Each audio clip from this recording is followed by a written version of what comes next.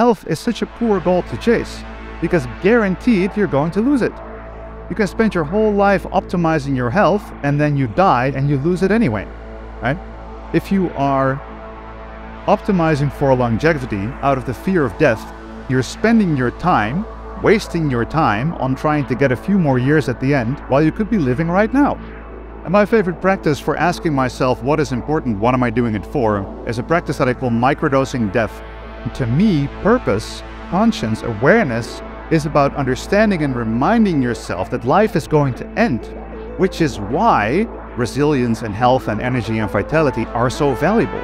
Because if you would have them forever, they wouldn't be valuable.